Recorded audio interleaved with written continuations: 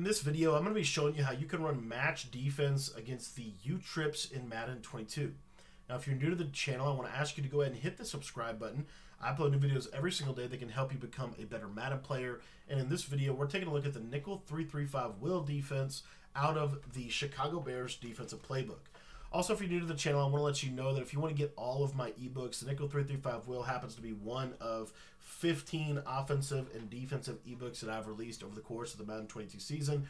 You can get everything by joining my Patreon membership. I'm going to put a link in the description below where you can join the Patreon. You can join the Patreon today for just $10 a month and literally get access to everything, all the schemes, all the offenses and defenses that I have on the website. We've also got a lot more coming over the course of the next couple of weeks. I've been a little bit under the weather the last 2 weeks, but I'm kind of getting back to strength. So really excited to kind of get you guys up to speed on a couple of things here. So we're going to talk today about cover 4 quarters of kind of getting back into match. And the reason why I'm getting back into match is because man coverage has improved, but really what you want to do is balance, right? You want to mix everything. You want to mix zone drops with match, with man coverage, and you need to kind of know how all these things work. And I just keep coming back to cover 4 this year. I think it's really good. We're going to talk today about cover 4 quarters, but you could also run some palms against this as well. All right, guys, so I'm just going to come out in kind of a basic passing play here. Out of the U-trips, we're going to come out in Y option wheel. I think is probably the hardest play to stop in this formation. And then we're going to come out in cover 4 quarters. Now, cover 4 quarters is a match defense. We actually have a full defensive guide devoted to teaching some of the principles of this in the Patreon. I've also got a ton of variations of this. The beauty of nickel 3-3-5 will is we can create this kind of front right here just by showing blitz. We can kind of hot blitz them if we want to.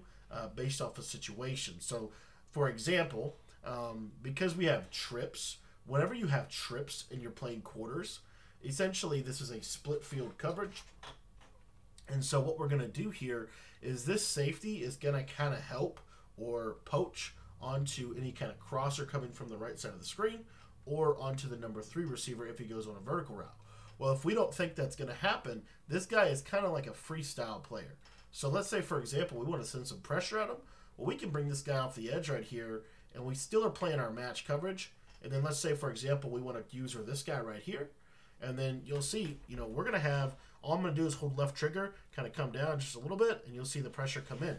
It's a little 5-man blitz, and then I can kind of help onto the tight end as a user responsibility. So I'm just saying, you know, you might want to mess around with that from time to time. In this specific formation, I think there's a lot of bang for your buck out of quarters, just with the way that it's going to align and match up. So you get a look that looks kind of like this, you know, kind of give them a look like that. And then let's say they snap this ball on you. Oh, you're going to kind of help on that tight end. Pressure comes in, and you see the defense looks pretty good. Okay? Well, so how I like to set the quarters up if I was going to play coverage, though, obviously you can still show blitz if you want to. But what I want to say is this guy, like I said, really important. This guy right here is kind of a freestyle player, okay? So if you're in a set and it looks kind of like this, well, we can go ahead and take this guy and user him over the middle of the field, right? We could just kind of sit in here like this, maybe give him a look that looks kind of like this out of the quarter shell. And now what we can do is one of my favorite little pieces of adjustments out of quarters. And what that is we're going to go ahead and blitz him because he's kind of, like I said, a freestyle player. We're going to bluff blitz the defensive tackle on the right side of the screen, as you see right there. And then we're going to drop the other defensive tackle into a spy. So we get a nice little 2-man rush on the outside here. And then we're going to man up the middle linebacker onto whoever we want, whether it be the running back, whether it be the slot, whether it be the tight end. I think in U-trips it makes a lot of sense to man that guy up on the tight end.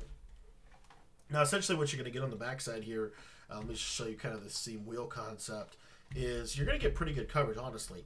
You'll see right here, this little seam wheel that is so good, oftentimes isn't that good against match. One of the reasons why I actually really like this call against this.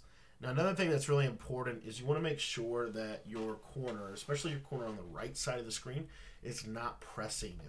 It's going to help your defense significantly if he is not pressed up, because then you're not going to get burned over the top. So I like to manually back him off. And you see this is kind of the coverage shell that we get. Now, what's interesting about U-trips and something that Decroft kind of started doing a lot out of this formation is a motion of the slot or the outside. So one of these two guys going in motion kind of to create a concept that looks like this. Well, if you take a look at the formation here, you're going to notice something really important. Notice here that now the 3 receiver side is completely flipped, as you can see.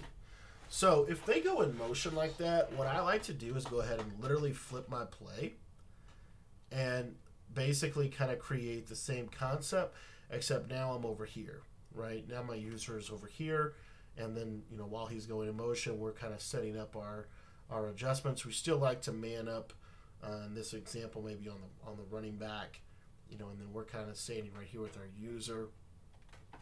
And the reason why I like to do this is because this is going to help kind of alleviate some of those concepts that are so powerful. Now, do you have to do this? You really don't. You actually don't have to do this.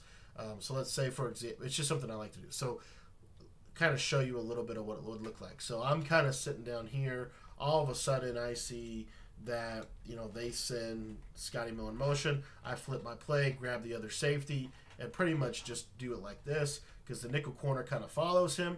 And now I've got a pretty good advantage against everything, and pretty much everything is flipped off of what I want to do. That's one of the things that U-trips does that most people don't realize is you're actually changing the strong side of the formation, and thus you're changing some of the rules that the match coverage has. Now, that being said, if you don't, let's say, for example, that you're watching this and you're like, I don't want to do that. That's too much for me. I don't want to make that additional adjustment. Well, that's fine. So you're still standing right here with this guy right here. Now, what you need to do, though, is let's say that they call the play curl flat, for example, and they motion this guy.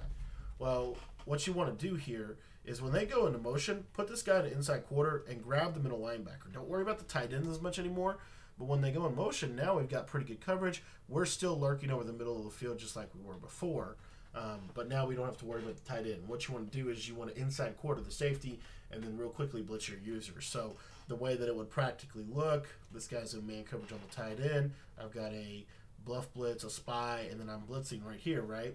So let's say, you know, just kind of get a basic route concept here. Something like this, something you would probably see. So they go in motion. I'm going to inside quarter him, click onto him and blitz him. There's the defense. They snap the ball.